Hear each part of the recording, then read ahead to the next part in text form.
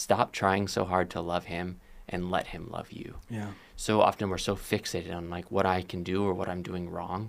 And we're so obsessed with those things that we're just incapable of just being receptive and letting him love us, because that's really what's going to transform us and unite us to God. Yeah. In our woundedness and our shame respected to our sins, there can be this unwillingness to see ourselves as loved by God because of mistakes that we've made or wounds that we've experienced. And a lot of people in the world today have a hard time understanding that God loves them. And the solution to that is to let God love you, because that'll heal all things.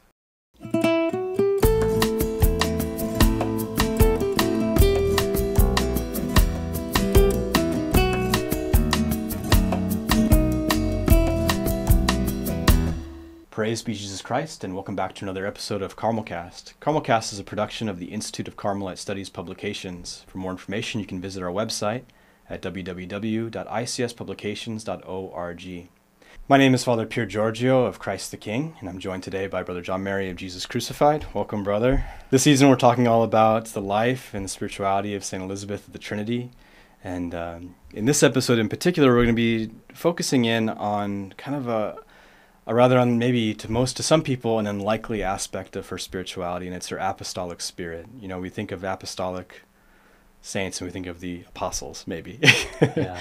And what's interesting is within the Carmelite charism, there is this strong emphasis on the apostolate, not just for the friars who St. Teresa of Avila, our foundress, created to kind of be at the service of the nuns, but also to be working in the apostolate.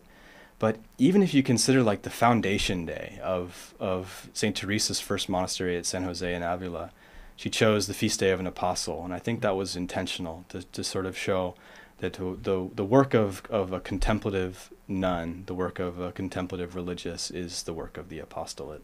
Yeah, and it might surprise people, like you said, that, here's this saint of where we talk about what she's really well known for is like silence, her teachings on silence and an interior recollection. And yet she's an apostle, and she has this very strong apostolic spirit, which is important because I think one of the most important aspects of her teaching for us today is that she has a spirituality that is relates to all people. She has a very strong lay spirituality. Mm-hmm. And so the fact that she has this apostolic spirit within her life, within her spirituality, means that her teachings also on prayer and on the interior life can also relate to people in the world.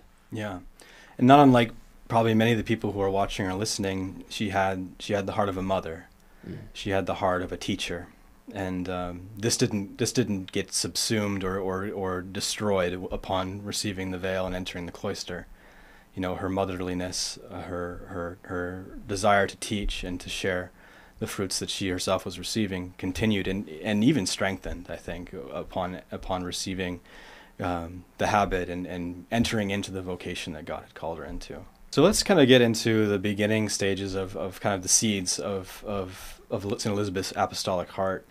And it comes from a period in her life that we've already spoken about, I think last week, with respect to the time when she was this postulant outside the walls. So she had been accepted for formation, but spent 2 years kind of as a representative of the Carmelites, but still living at home, but also intentionally beginning the work of her own religious formation. And it's interesting how the prioress at the time of the Carmel of Dijon, she was very supportive of Elizabeth and the other young women who were going to be entering, some of them who didn't end up entering, of making sure that they were being a part of the church in the midst of their postulancy.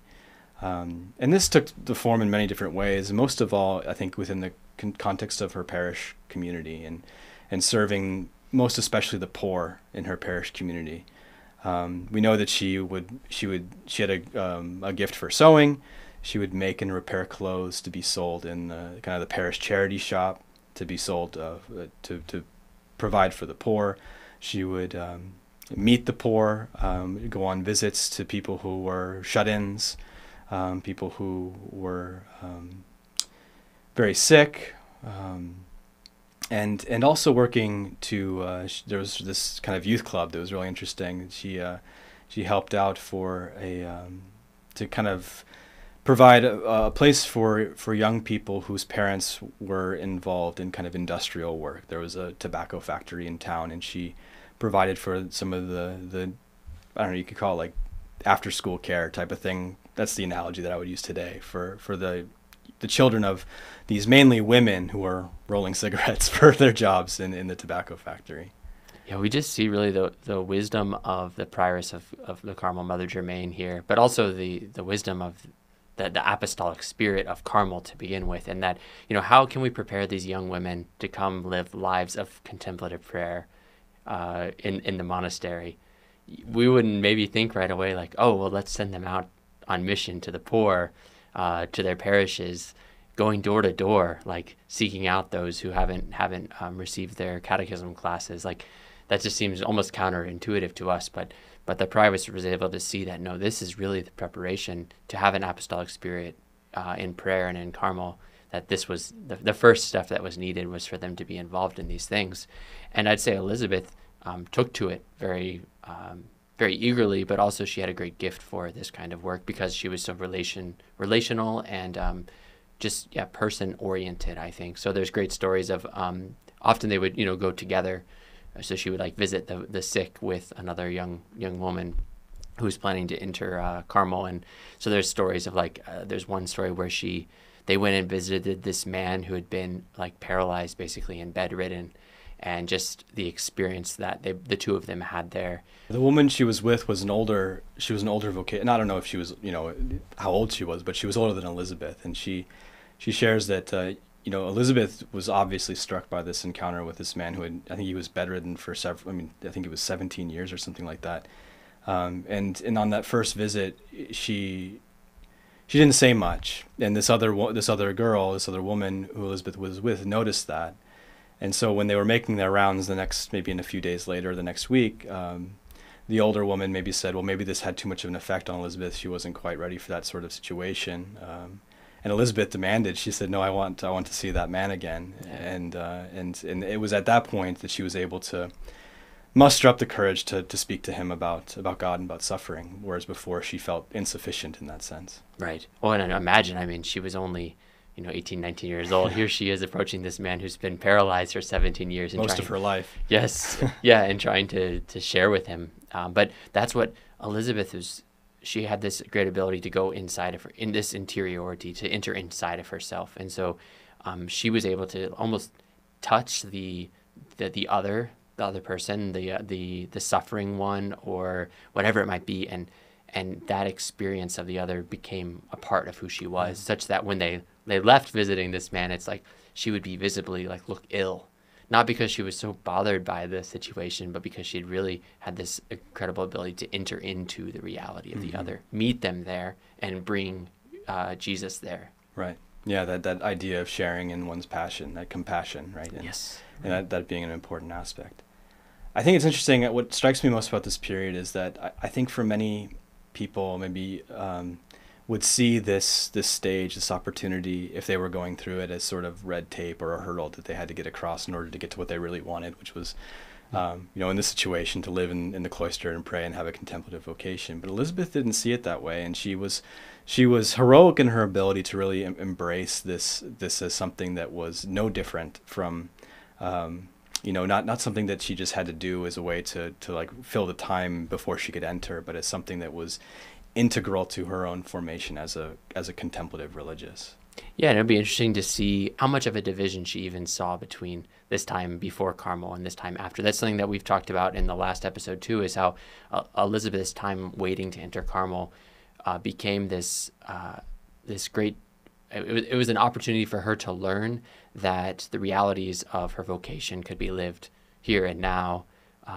It wasn't just waiting for something else. It was like, no, everything can be lived now interiorly. Mm-hmm. And so that's what she was able to do here too. It wasn't such that when she entered, there's becomes hardly even this distinction. There's just this fluidity between the two, which relates very much to her spiritual teaching on heaven too, is her whole teaching was that we can live the realities of heaven here and now through faith, such that when we die, there's even this very little of this transition. It's like we're already living it now, almost in its fullness.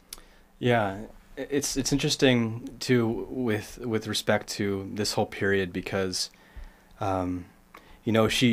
she had such a strong identity in what her vocation was, and she knew where she was called. And there was this instance of they were doing something, and there was a religious sister involved, and she had made the comment that, oh, this is a young woman who is clearly destined for religious life. And of course, the sister was thinking of maybe as a sister, as an apostolic, doing apostolic work. And Elizabeth replied to her that, well, actually, I'm going to be entering the Carmelites, and surprised that this was where she was going, the sister said, I would think of you more as a sister than a nun. And Elizabeth replies, I'm made for the interior life. Yes. Yeah. And so it's to say that we can have this identity. We can be made for one. We can be made as Marys in the midst of kind of a Martha type of life, and that doesn't change who we are. It doesn't mean that we've missed something in our life. It just means that it's I think accidental. What we do is accidental to who we're with in those moments. Yeah, it's not even so much about what we do and who we're with as it really is about who we are interiorly in our souls. That's what our vocation is about. Right. And we can feel like we maybe missed something. Maybe we feel like, oh, I should have been a nun, or I should have, maybe not me personally, but yeah, you'd make an ugly nun. I should have been a priest. I should have been a nun, and to kind of despair in that because of the sense of missed vocation. And it's the indwelling of the Trinity within the human person, the baptized person, is what makes the identity of the person. That's our first identity. It's being an adopted son, adopted daughter of the Father. Mm-hmm. One more sort of anecdote with respect to this time was this young girl, Louise Desmoulins. She was 14-year-old girl who was from a irreligious family, and the parish had asked her to prepare this young woman for sacraments of initiation, and I think we have some of this young girl's testimony about who Elizabeth was and her impression of her. And one of the things that struck this girl, who was just coming into her faith, was just receiving the sacraments, was the witness of a recollected life that Elizabeth led. No matter where they went together, whether they were going to some talk for the candidates for baptism or confirmation, or whether they were walking in the streets, there was this sense that she took from her of recollection, no matter what. And I think that speaks again to this idea of you don't have to be in the cloister in a contemplative vocation in order to live a life of recollection, even amongst the errands or the trivialities of life. Well, and I think especially of our secular order Carmelites, our third order Carmelites, how much opportunity there is to bring this spirit of recollection into the world and those that they encounter. Like really what Luis was saying about Elizabeth is what I hope that people in the workplaces would say about our secular Carmelites too, is that there's just something about them, something about their, even if a person is coming from a totally irreligious setting, can't even necessarily put words to what it is, but there's just something different, recollected, like they have this peace about them, and that's the beauty of that vocation is that they can then bring this to the world. The other thing that Louise states about Elizabeth is that when she found out that she was going to be entering into the cloister, into the Carmel of Dijon, she relates that Elizabeth promised her that she would be closer to her than ever within the bounds of the cloister, and so this apostolate ultimately would transform into something different, which would be different but the same, the apostolate of prayer. Yes, yeah. So once Elizabeth finally does enter into the convent and, begins her life there in Carmel, it's very interesting to see how, again, there's not like this gap for her, this like disjointedness. It's just like this flow that continues. Like what she was doing before is continuing after the fact. Mm-hmm. Yeah, and so within this like how does a Carmelite understand prayer as an apostolate? Yeah, I think that, starting from the beginnings of our saints, the Carmelites on Mount Carmel, that there was this spirit where prayer became the primary apostolate. And that's something that continues through the time of St. Teresa of Avila to our time today. Even us as friars, right? We have an active apostolate. We're ministering to those in the world, and yet our primary apostolate to the world is our apostolate of prayer. And I think there's also this important aspect that I think we always have to remind ourselves about with respect to prayer versus apostolate, or contemplation versus an active life, or the Martha versus Mary sort of dichotomies that we kind of set up in our head as a way to kind of organize our understanding of these things. And various spiritual authors throughout the history of the church have kind of touched on this, but it's something that Elizabeth herself understood and picked up, and it's the idea that you can't really do one without the other. There isn't a dichotomy. One flows from the other, and the other flows into the first. It's a false dichotomy. They're one. It's a both and sort of aspect. The dichotomy is within ourselves, right? And holiness is a matter of shrinking that dichotomy until it eventually disappears, and that's what you see in the life of the saints, and I think particularly in the life of the Blessed Virgin Mary, and of course in Jesus Christ himself, who is always united to the Father in his very being. Yeah. We're going to talk about some of the letters that she wrote to seminarians, but I want to read from one of those letters with respect to this idea of the false dichotomy, or the need for this to be maybe thought about, or thinking about it to be corrected continually. She writes, I think this is to André Chevignard, a seminarian, in letter 191. She says, "Since our Lord dwells in our souls, his prayer belongs to us, and I wish to live in communion with it unceasingly, keeping myself like a little vase at the source, at the fountain of life, so that later I can communicate it to souls by letting its floods of infinite charity overflow."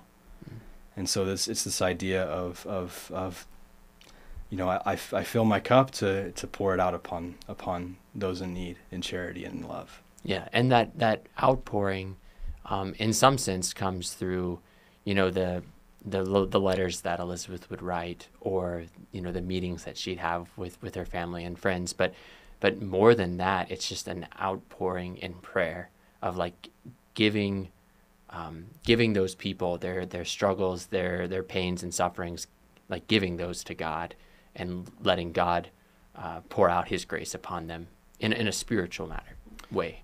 We have this, to kind of go in the other direction of the false dichotomy. We also have this understanding that the measure of our holiness, how do we measure someone's holiness? And it's not in how many hours they spend kneeling. It's not in how hard it is to disturb them when they're praying. It's not in these sort of appearances, but rather in the charity of the person. Mm-hmm. And so this is an important element to kind of thinking about the contemplative, and the measure of their holiness is also within these acts of charity within the context of where they are. Right, and that gets to the core of what is it that unites these two, and it's love. Yeah. Love is the common, not even just the common factor between the two, but it's actually what encompasses the two of them. Love is the mean, or the focus here of this reality of the apostolic spirit, whether that's being lived out in the moment, in a time of prayer, or in a time of work. Yeah, and because we have a God who is a union of love, a union of persons in love, we have a God who is love, and who then pours forth his love on the world. Yes. And so this is you can't get more contemplative than the Trinity. Yeah. and yet also more active. It's this sense of we just look to God and what he has done. He has created us. He has created us for himself, so that we can love him, and to share his love. Yeah. So I mean, all this is to say that really what Elizabeth felt drawn to and was responding to was this call to be well, similar to Therese, to be love in the heart of the church, but to do so particularly through her prayer, through prayer for her family, through prayer for her friends. And then also something else that Elizabeth was kind of awakened to shortly after entering Carmel was the idea of prayer for priests. Mm-hmm. And this is something that was very at the core of the Carmelite vocation from the time of Teresa of Avila. I mean, she really saw that as essential to the vocation. But we know that this struck Elizabeth because she copied out a passage from it when she was reading the story of a soul. There was something that Therese wrote there about prayer for priests, and Elizabeth copied that out into her journal. So it was something that struck her, and this kind of new awareness in her that this was a part of her vocation. Mm-hmm. Yeah, and so she would be constantly praying for priests and for their vocation. There would be priests coming to the Carmel, so that she would be introduced to maybe priests she had never known before. She had a close relationship with some of the priests in her life before Carmel as well, and so this apostolate for prayer for priests would have kind of been something that would have been very important to her because of the priests in her life. Right, and there was even a shift there where one of the priests that she knew from before Carmel, she had in the past, always asked him to pray for her. That was his vocation. He's a priest. And yet her first letter to him when she entered Carmel was assuring him that she would be praying for him. Mm-hmm. And I don't know, maybe it seems very natural to say that, but there's this kind of boldness in her saying that to this, priest who had known her since she was little. She's taking on this spiritual responsibility now for his vocation, for his ministry. Yeah. And we know that St. Teresa had a strong sense of the sort of the charismatic nature of the church, and that it goes both ways. And so you always see in her letters, particularly to priests, of her reminding them to pray for her. Yeah.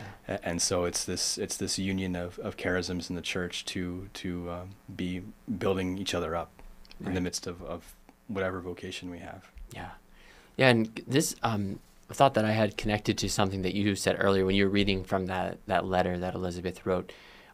It seemed like Therese saw her vocation, her apostolate to prayer as one which would then overflow out of her. Elizabeth, yeah, overflow out of her onto other souls and then into the world. And in another image that she would use at times is one of a flame, of a fire. God is this burning flame, and we have to be ignited by that flame such that then we share that fire, that heat with others. But she really understood that it was in her prayer was the primary place where she would be filled with God, so that this kind of radiating, this overflowing can take place, such that once again we're saying that the prayer, the apostolate of prayer, is for her it's not disconnected from the apostolic life and spirit that she was called to. Mm-hmm. She had this understanding, this theological understanding of that it becomes really strong in something we'll talk about later. One of the treatises that she would write, Heaven and Faith. But it's something that you see in her letters even now, this idea of remain in my love, the words of our Lord to the apostles at the Last Supper in the Gospel of St. John. But this is something that happens that is coming again and again. She says to the seminarian Andre Chevignard, be an apostle who remains always at the spring of living waters. She says in that letter that I quoted earlier, keeping myself like a little vase at the source. And so she has this understanding that in writing to these seminarians or priests, that one needs to remain with God, and it's something that I think is essential to her understanding of the apostolate. No matter what you're doing, we can always remain with God. Well, and it kind of breaks down once again our false dichotomies, because I think we can think, well, prayer is that thing I have to go to be filled. That way, then I can go out and do my other things in my life. Right. And she's like, no, there's no leaving that place, that source. You're always there, whether you're in prayer or whether you're at work or whether you're recreating, whatever it is, you're always interiorly. You can remain in that place, being filled by God and then overflowing onto others. And it's not to say that this is, obvious or easy. It's a remaining in faith. It's something. I mean, we're so sensory oriented, and which is why so many people have little reminders of God's presence with them always. Whether you keep something in your pocket to remind you that God's with you, or you have images of Christian images, holy images around your house, so you never forget about God's presence. Those are tools to help us, but ultimately it's an exercise in faith and in acknowledging that even though I'm not even thinking actively about God, or I'm not even maybe actively praying, that God is with me. Mm-hmm. Yeah. There's you've already mentioned some of these letters, but there's a whole series of letters that Elizabeth wrote to seminarians. Mm-hmm. And it's interesting because there's a parallel here with the life of Saint Therese. Therese also had these missionaries that she was writing to. But we can see in Elizabeth, once again, this just total unity that she saw between what they were doing in becoming priests and what she was doing. And actually, I mean, her words are they're really pretty strong in that she says, well, I want to be an apostle with you from the depths of my dear solitude in Carmel. She just saw she could live the life, she could live the same ministry as their priestly ministry within the context of Carmel. She said in another letter, apostle, Carmelite, it is all one. Mm-hmm. So there's just not this distinction in her, for her, but rather, and a lot of this comes, even we see this emphasized in the theology of the Second Vatican Council of the priesthood of every believer. Through baptism, we have this priestly calling, Mm-hmm. this calling that we can live out whether we're ordained as a priest or not. And Elizabeth so solid, she resonated with that calling within her to make holy, to live the life of a priest in her own way. Yeah. It's an interesting, that sense of the baptismal priesthood within all of us, and that would become something that she would develop even further on towards the end of her life, when in her later letters that she would write to some of the people that she loved. And it's a powerful reminder for all of us that we need to bring, like the priests of the Old Testament, like what a priest does today, bring sacrifice, bring the sacrifices that we make and that other people are making on behalf of whatever they're suffering or whatever is going on in their life that is not ideal. Bring those to God so that He can sanctify them. That is the role of a priest, to bring to God, to sanctify. And so, in that sense, why not have a share in the priesthood of our ministerial priests who are doing so much for us and bringing sanctification to the world? Yeah. I want to talk about one incident, one kind of interesting anecdote that has to deal with the priests and seminarians that she would write to, and it happens. It's an incident that occurs in the spring of 1904. At the time, we've alluded to this before, but in France there was this anti-clericalism, and there was even this move to close all of the Catholic schools and only have public schools. And so the French government had proposed this, and the French bishops, in sort of a retaliatory stance, wrote a letter sort of denouncing this and calling to mind the dangers of this and why it doesn't make sense. And all the bishops of France signed this letter except for one, and it was the Bishop of Dijon, Monseigneur Lenordet. And this caused a lot of scandal within the context of the city of Dijon. And it wasn't something that would have been lost on Elizabeth either, because of Mother Germaine, the prioress. Her brother was kind of actively involved in kind of calling to question the intentions of this bishop, and led this group in that sense. And the bishop was kind of taking that out on Mother Germaine. He was kind of harassing her in many ways. Mother Germaine says that nothing kept her up at night more than this man, this bishop, who was really harassing her. In the midst of all of that worry, Mother Germaine receives a letter from a young priest, a newly ordained priest. And we don't know the circumstances of why he wrote to the Carmel, but he was looking for, he wanted to talk to write to a nun, and to speak to a nun and to maybe receive some inspiration.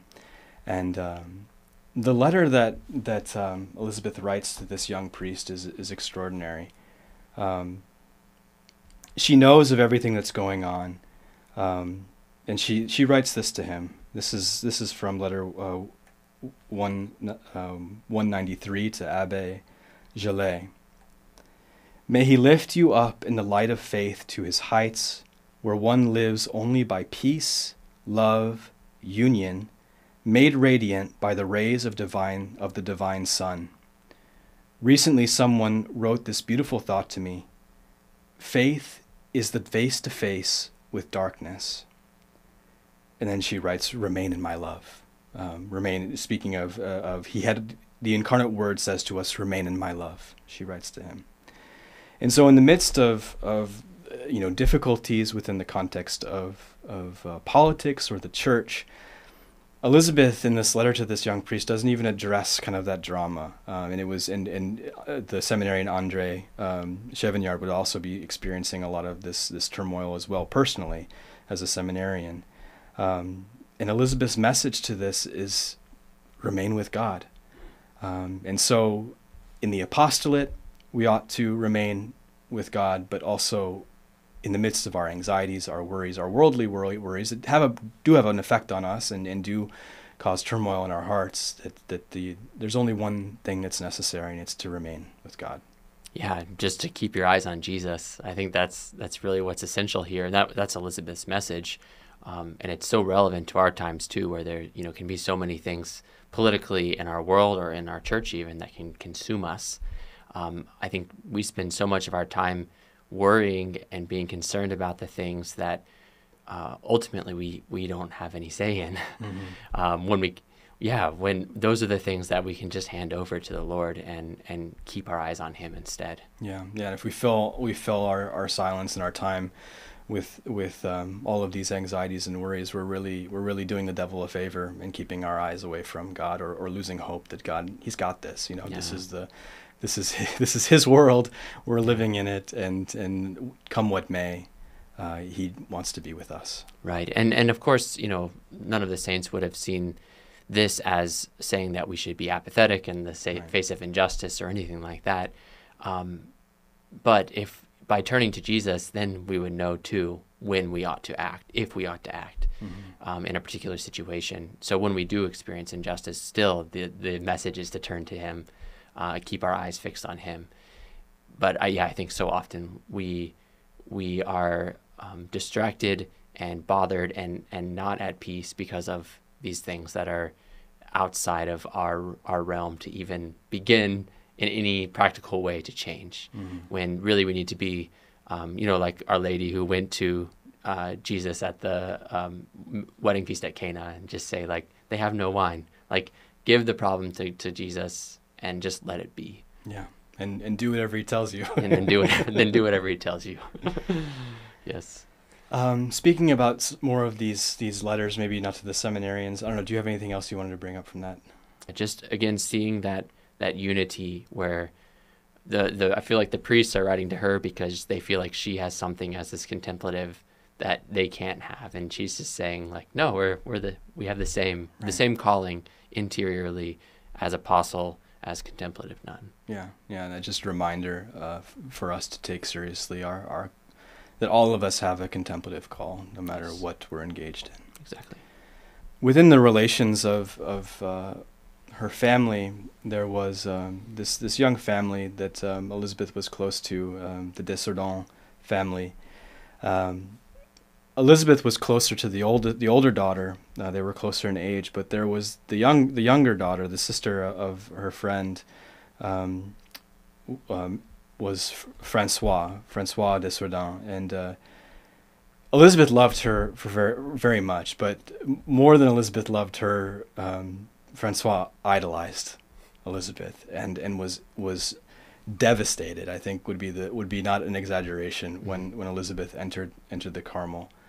Saint Elizabeth, I think, saw something of herself in Francois. Francois, I think she had a temper like Elizabeth did. And so for whatever reason, the prioress gave Elizabeth permission to continue to write to Francois Francoise, even after, even when she was a novice and entering the Carmel. There's one letter in particular that I wanted to read that comes from this time when Francoise was being, I don't know, overly dramatic with respect to having lost Elizabeth forever. And her response to her is revealing, because she has to be strong with her. She has to be direct with her. And she says, "I see my framboise," this was her nickname for her, my little raspberry, she called her. "I see my framboise has hardly been converted. This certainly grieves me. In the past I overlooked these fits of temper, but now you're no longer a baby, and these scenes are ridiculous. I know that you'll allow your Sabbath," that was her nickname for herself, Elizabeth. "I know that you'll allow your Sabbath anything, so I'm telling you what I think. You absolutely must get to work on this. You see, my darling, you have my nature. I know what you can do. Ah, if you knew how good it is to love God and to give him what he asks, especially when that costs, you wouldn't hesitate for so long to listen to me." And so in this sort of childishness of the younger sister of her friend, Elizabeth is even able to be direct and to help her to come to a better understanding of what she needs to be doing, and where Elizabeth wants to see her moving. Mm. Yeah, I also see in this relationship, once Elizabeth entered Carmel, there's almost a transition that happened here too as well, where before she was almost like an older sister to her, and then now she begins to take on more of a motherly spirit in regard to her, and also the spirit of a teacher. And that's something that we see coming out very strongly in Elizabeth's letters from this time in Carmel, is suddenly she's becoming this teacher of prayer, this teacher of suffering, this teacher of holiness to these people that she's writing to. Yeah, and it would be something that would extend to the members of her family too. To Marguerite, her younger sister, rather, would be going through changes of her own. She would get married. She would have children. I think 2 daughters, right, in the midst of while Elizabeth was still living in Carmel. And Guy took Elizabeth's entering into the Carmel, I think, harder than Elizabeth anticipated. It was kind of a surprise to Elizabeth that her sister became so distraught at having lost her sister, because Guy was so supportive of Elizabeth in the midst of all of that, the turmoil we spoke about last week. And she says, "Oh, my darling, when you're sad, tell him, the one who knows everything, who understands everything, and who is the guest of your soul, realize that he is within you, as in a little host. He loves his little Geet so much. I am telling you for him. During the day, sometimes think of him who lives in you, and who so thirsts to be loved. It is close to him that you will always find me." And then she gives her even some practical advice, kind of speaking of that kind of role as teacher for Geets. "I would advise you to simplify all your reading and fill yourself a little less. You will see that this is much better. Take your crucifix, look, listen. You know our rendezvous is there. And don't be troubled when you are occupied like you are now and can't do all of your exercises, all of your prayers. You can pray to God while working. It's enough to think of him. Then all becomes sweet and easy because you're not working alone, since Jesus is there."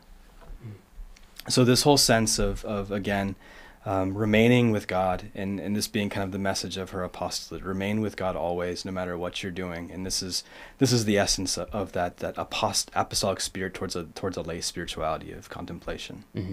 The biographer Joanne Mosley points out an irony here that I really like. She's talking about, we were saying some of the difficulties between the church and the government at this time.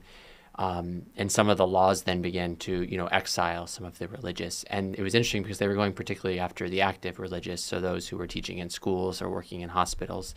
They were forced to close their communities and leave the country.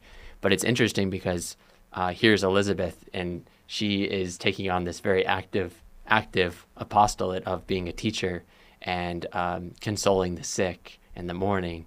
But she's doing it within the confines of the convent. And so Joanne Mosley just points out how beautiful that this apostolic spirit, did so much good for the church. And because it was rooted in this contemplative life, it was able to continue on in the midst of this persecution. Yeah. So there's so many letters from this period that kind of speak of what we're talking about, but I think the one of the more important pieces of writing that Elizabeth wrote with respect to this sense of apostolic spirit would be a treatise that she wrote for her sister Geet at the end of her life when she was sick in the infirmary and dying. And Geet wouldn't even come to know of it until I think 4 or 5 months later, after Elizabeth's death, that she would actually receive this. And Elizabeth pours her whole this whole sense of her understanding of her role as an apostle, as a teacher, as a mother to her sister Geet. And the treatise is called Heaven and Faith, and it's written in the kind of in the style of a typical Carmelite 10-day retreat. Where you have a morning meditation and an evening meditation to follow along over the course of your retreat, and it's really a beautiful sort of we speak of a florilegia. It's just this old word that refers to kind of a bringing together all of these different sources into a very like picking flowers and arranging them in a beautiful arrangement into a vase, and that's really what a lot of Elizabeth's more, I guess, prose writing, you could say, is kind of characterizes. She's bringing in all sorts of saints, between Holy Father Saint John of the Cross, between the Flemish mystic John Ruysbroek, and just sort of building together all of these pieces and creating something that we'll talk about, I think, in a future episode. Creating from these sources a house in which to dwell. Spiritually, this is what I think maybe Elizabeth's understanding of spirituality is. It's building a house with which to dwell with God in, and so Heaven and Faith is that building up for Geet. It's building up a spirituality for her sister as sort of her last gift to her sister. Yeah, and it really is an interesting work because it's written in the style of a retreat, and so this was the beginning of August, shortly before the first 2 weeks of August, shortly before Elizabeth would die in November. So those first 2 weeks she wrote this work, and then the next 2 weeks she wrote the other major prose work, which we'll talk about, I think, in probably the last episode of this season, Elizabeth's last retreat. But the two works are actually very different because the second one, the last retreat, was actually Elizabeth was on a retreat, and she's, it's more of like her own experience. She's writing more of her own reality, whereas Heaven and Faith is this retreat, which it wasn't a retreat that she was taking, but she's writing these reflections for her sister. Her sister, who is a mother who's living in the world, is in a very different place than she is. So even though the two were written, right after one another, we can see, see the difference between them.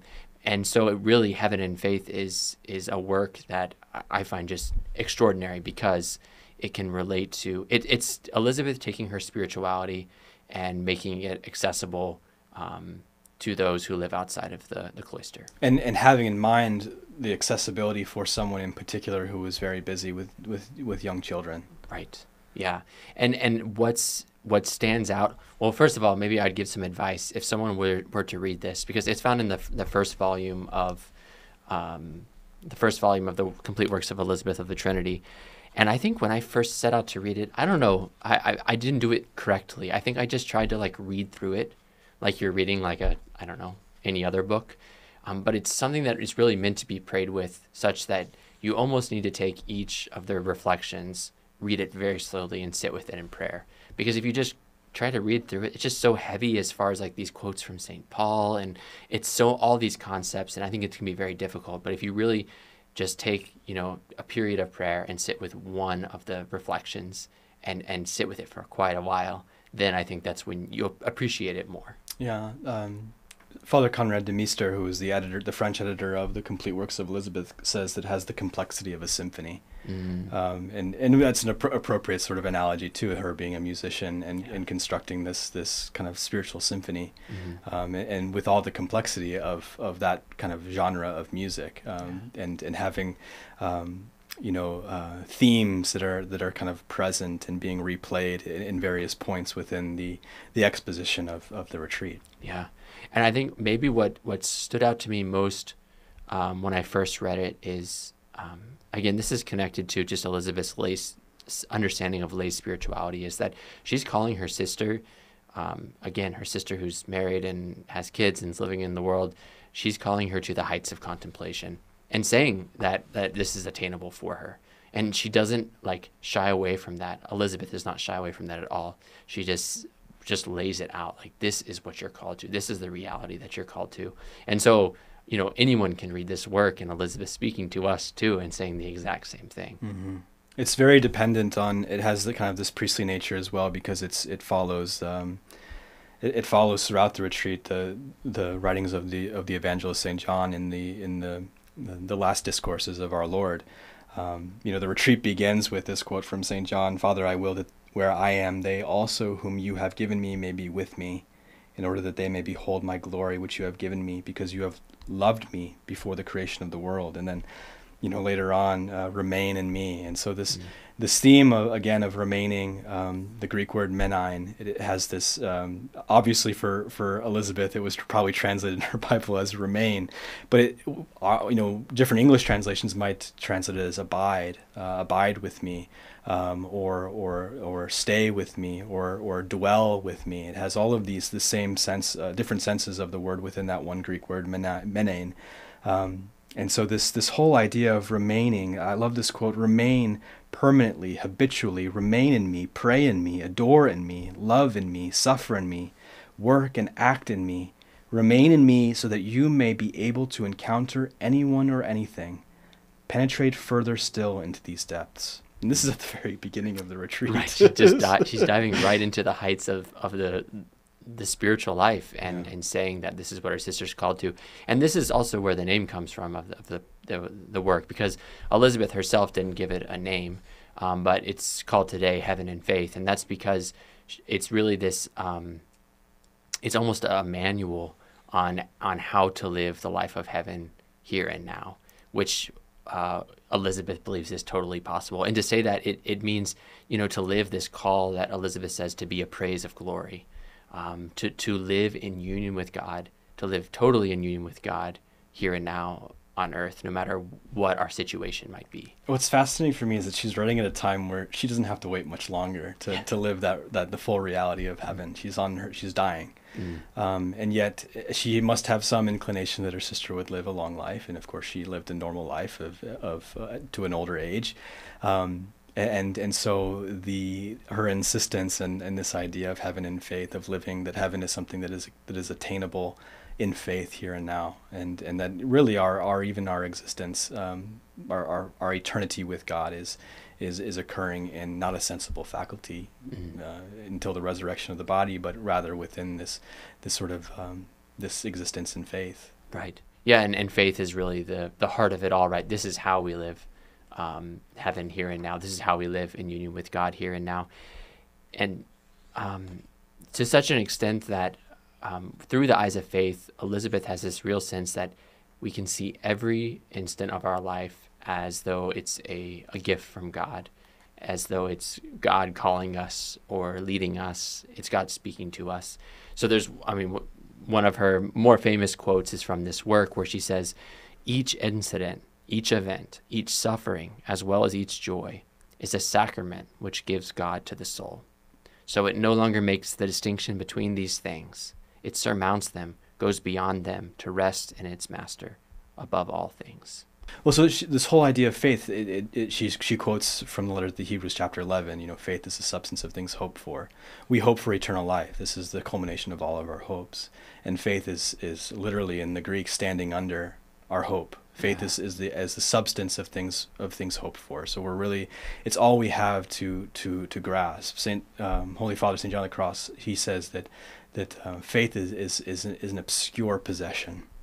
It's something that we attain, and it's what we can grasp at when we're most struggling with eternity and in the the ridiculousness of life on earth, and it's really all we have to hold on to, and it's really an important aspect that we have to live.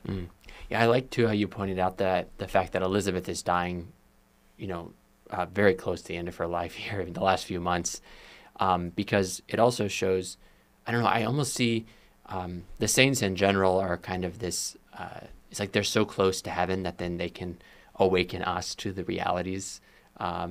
They have this like insight into the life of heaven, the life of God, well, the life of heaven, which is really, participating in the life of the Trinity. They have this insight into it that they can then pass down to us in a sense. But Elizabeth here, especially because she's so close to this time of her death, it's like she has this incredible taste of heaven already, and she's able to not only then turn to her sister and turn to us and say, here's what heaven's like, but actually say, here's the reality that you're experiencing even here and now. Again, with not fully yet, we don't always experience, we don't always see, we don't always feel, but the reality is there. The same reality of the most blessed Trinity, we participate in that through faith.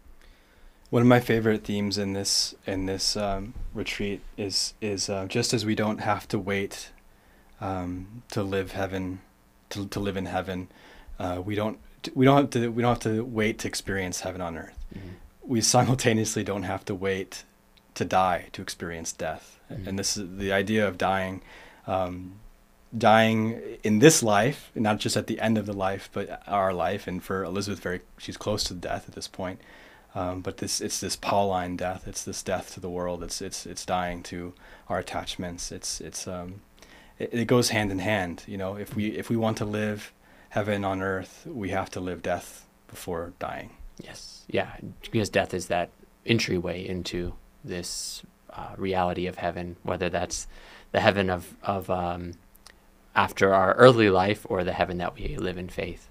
Because I think, dying to our attachments, to the things that preoccupy us, the things that distract us, this is something that will ultimately strengthen our faith. And this is clear if you watched last season. This whole idea of detachment and how that strengthens our eyes of faith. Yeah. Maybe just to point out one last thing that comes at the end of heaven and faith is Elizabeth turns to Our Lady. I think maybe we'll mention it in the last episode of this season, but Elizabeth has this kind of reawakening to or maybe even a first-time awakening to the importance of Our Lady in her spiritual life towards the end of her life. And she turns to Our Lady here as this example of, the soul that's already living this reality of heaven perfectly here and now. And I think Elizabeth begins to see herself some in that role too, in the role of Our Lady as this spiritual mother. And that begins maybe a new phase of what we'd say of her. I mean, we see the beginnings of it unfolding throughout the years, but this new phase of her apostolic spirit in Carmel. Yeah. Well, she begins to call herself the mother of various people, including her own mother, and including her own prioress, the people who she called mother. Yeah. Yeah, it's great. She's writing to her mother, and she says, "I am the little mama of your soul." And she says something very similar to her sister, and in some ways even to her prioress. She says, "I will be your mother. I will be your mother now." She actually says that to Mother Germaine. Okay, so she's insinuating this new role that she's taking on of spiritual motherhood. I think this is particularly interesting because really all women are called to this vocation to be spiritual mothers, and it seems to me that that's a vocation, not only to teach. It's a vocation to console. It's a vocation to really empathize with the other. But I think more than that, what Elizabeth shows us is that this is a vocation that comes with this feminine genius to really take the other into your soul and to hold them there, to bring them to God there in the midst of your soul, and then really to bear them forth into the world. She would write another very important work that comes not in her letters, but into the first volume of her collected writings, this kind kind of last testament. It's not clear to me when Mother Germaine actually read it, but it seems to be that it was after Elizabeth died. She had arranged it in such a way that Mother Germaine would receive it after her death. And it has this beautiful theme of, I think, that we haven't really touched on with respect to her message of divine predilection.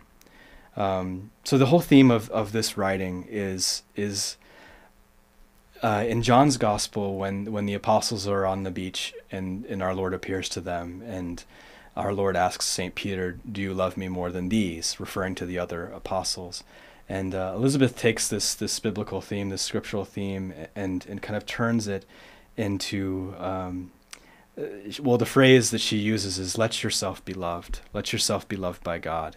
And the idea here that I think is really important to the theme that we've been talking about with respect to living, to Elizabeth's apostolic life, but also to be living a contemplative life in the midst of lots of busyness and worries and difficulties in life, is that God is more interested in you than he is in the drama or the scandal or the difficulties going on in the church. It's not that he's not interested in them, but he's got them. He's able to bring them to their end. And what he desires, a thing that he can't always control because of our freedom, he loves us so much that he gives us freedom, is that we be loved by him, that we allow ourselves to be loved. Let yourself be loved.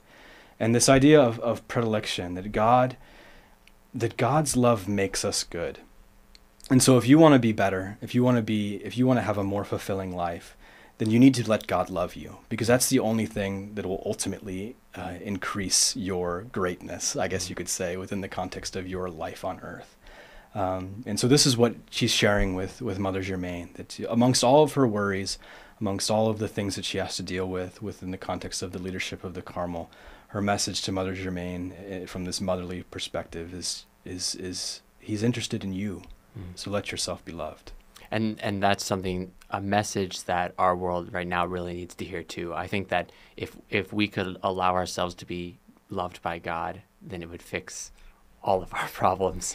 And I often like to tell directees, this relates specifically to the time of prayer, but I think time outside of prayer too. It's stop trying so hard to love him and let him love you. Yeah. So often we're so fixated on like what I can do or what I'm doing wrong.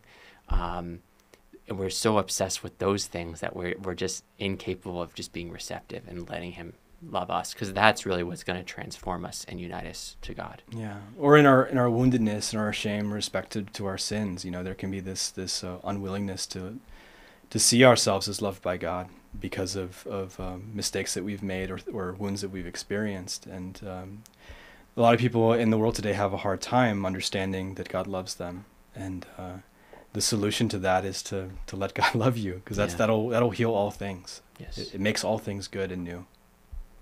Amen.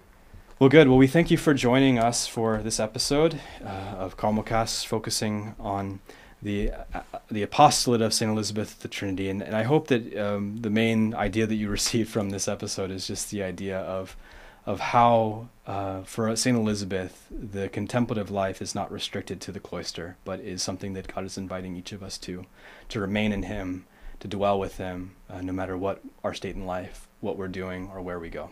So may God bless you.